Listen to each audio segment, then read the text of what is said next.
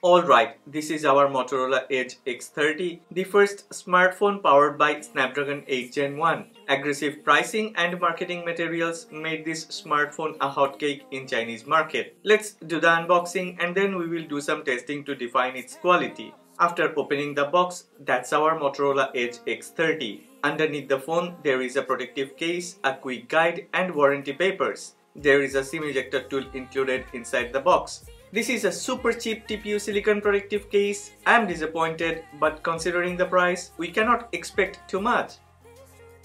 They have included a USB-C to USB-C charging cable. For the price, this is a very good quality one. This 68-watt charging brick is also a good quality one. I wouldn't say it's a premium quality charger. Let's see how it performs. Okay, let's unwrap this new beast, Motorola Edge X30. I have bought this dark colored one because I like this dark vibe. This is neither black nor green, and with those light reflections, even there is some type of blue tint. AG matte finish, anti-glare matte finish at the back, and in the center of the rear panel there is this Motorola logo. I don't know why do they require to write the brand name. We know it's a Motorola smartphone, no need to imprint the name at the back. It's ugly to have letters at the back.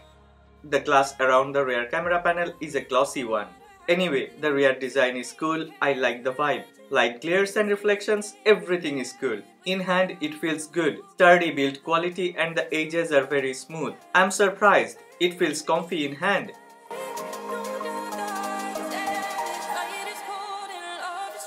All the buttons are on the right side. I'm not happy with the placement of the buttons, it's way too high. Fingerprint sensor is integrated to the power button and look where it is. Funny indeed. I really don't know what Motorola people was thinking. Oh my god, it's so crazy. On top there is nothing but a noise cancellation microphone, at the bottom SIM card tray, USB-C port and a speaker grill. I need to mention this one comes with stereo speaker setup and Dolby Atmos. On the left there is another physical button. You can select a dedicated task for this button, like opening an application or turning on a QR code that you frequently use. Registering fingerprint isn't that easy. I'm not happy with this fingerprint sensor, and unlocking with fingerprint is also not very smooth. The first problem is the placement of the fingerprint sensor, and the second problem is it's not always that accurate. Rather, I'll prefer that face unlock option. Yes, there is face unlock option available and that one works perfectly fine. Very fast, very smooth.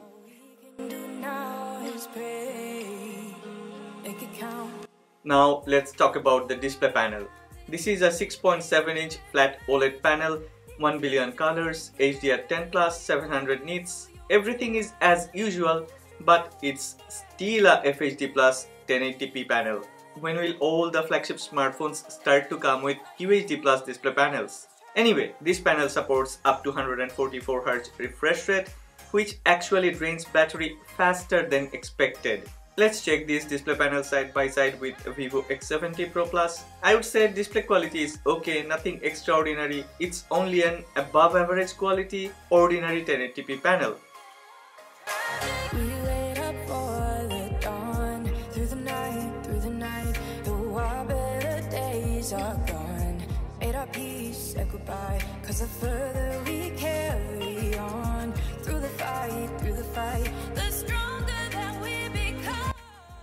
Now let's try the stereo speaker setup. I will try the same music on this Motorola Edge X30 and then on Vivo X70 Pro Plus. I think Vivo has wider frequency and crystal clear sound, but you listen carefully and you decide which one is better.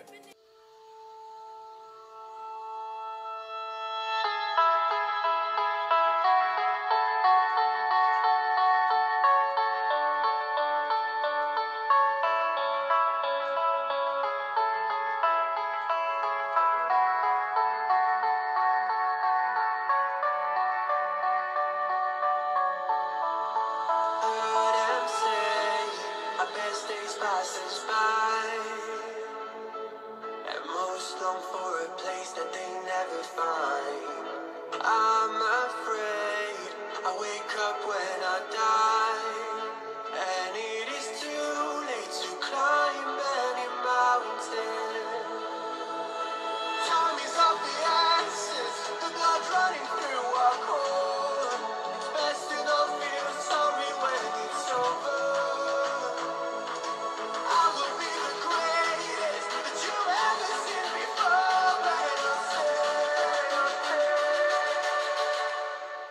eternal.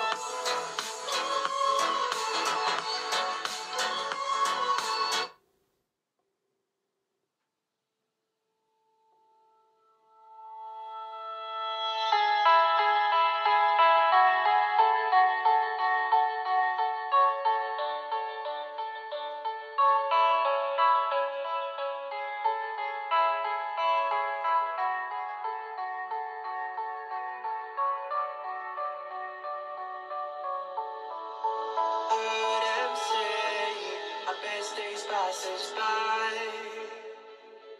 and most long for a place that they never find. I'm afraid I wake up when I die, and it is too late to climb any mountain. Time is of the essence, the blood running through our core. It's best to not feel sorry when it's over. I will be the greatest that you've ever seen before, and I'll stay eternal.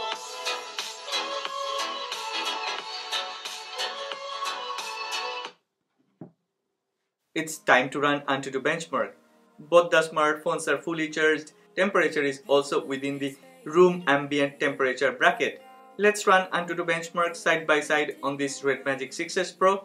This one got Snapdragon 888 Plus, and on this Motorola Edge X30, this one comes with Snapdragon 8 Gen 1. I personally don't believe in Antutu scores cause most of the time it has no relation to real life gaming performance. I have done a separate video where I have shown what type of thermal throttling this Motorola Edge X30 has, so you should check that video cause this Motorola Edge X30 actually have this thermal throttling issue. It's not only a simple issue, it's a big issue now. Even if Motorola has claimed 1 million Antutu score, usually Motorola Edge X30 cannot go beyond 930,000. Red Magic 6S Pro has done extremely well.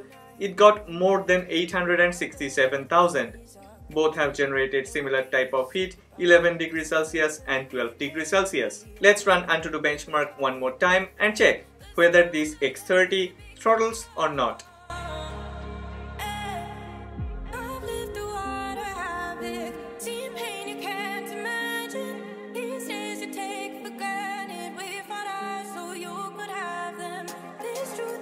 Well, after the second run, look at these scores. I'm speechless. Anyway, check my other video on Motorola Edge X30 to know more about its thermal throttling issues. Time for gaming? Yes, we can play games. I'm not a heavy gamer, but I did not enjoy playing games on this smartphone. I mean, I always use Red Magic 6S Pro as my gaming device, so after using that smartphone as a gaming device for a long time, I really didn't enjoy playing any type of game on this Motorola Edge X30. The real problem is if you play GPU intensive games for a long time, there is thermal throttling. Yeah, I know, we need to understand that this is a budget smartphone. As this one comes with a very aggressive price tag, we cannot expect it to be a flawless smartphone. But gaming performance of this smartphone is not even close to flawless. It's far behind from its competition. Well, it's time to check camera performance. I actually have done a separate camera comparison video of this Motorola X30. I wish that you will check that video. This Motorola Edge X30 comes with a OmniVision OV50A main sensor. This is a 50 megapixel main sensor, and there is another 50 megapixel sensor, that's Samsung ISOCELL S5K GM1. That sensor actually is tagged to ultra wide lens, and there is a third 2 megapixel sensor, that's a depth sensor. If you have watched my other videos, then you know camera performance of a smartphone is very important for me, and I am truly disappointed. Anyway, you check these photos and you will get an idea of this smartphone's camera performance.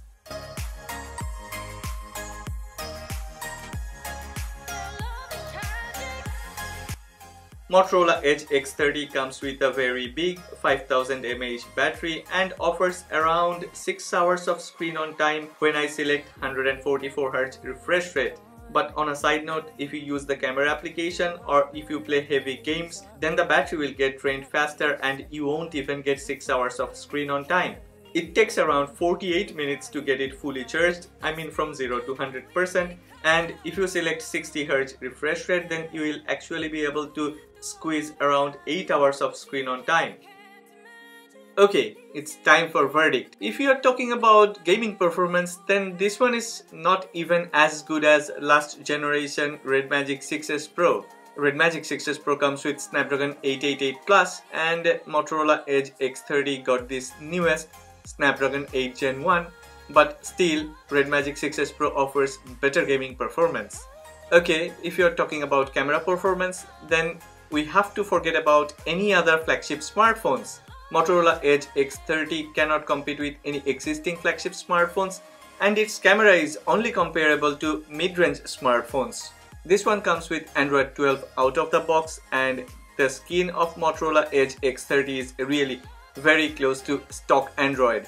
I have been using Google Pixel 6 and Google Pixel 6 Pro for last 1 month, and this Motorola Edge X30 UI is very close to those smartphones. Finally, as the price of this Motorola Edge X30 is cheaper than OnePlus 9 RT, and as this one comes with the newest Snapdragon 8 Gen 1 processor, we have no problem to expect that Motorola will fix most of the issues that we are facing at this time with Motorola Edge X30 with updates. But till then, I really cannot recommend this smartphone to any of my subscribers or regular viewers because I think it's waste of money. Overall performance of Motorola Edge X30 is worse than any other Snapdragon 888 Plus based smartphone. Well, that's all. If you have liked this video, then please don't forget to click on the like button, and if you have loved this video, then please don't forget to subscribe to this channel and stay tuned.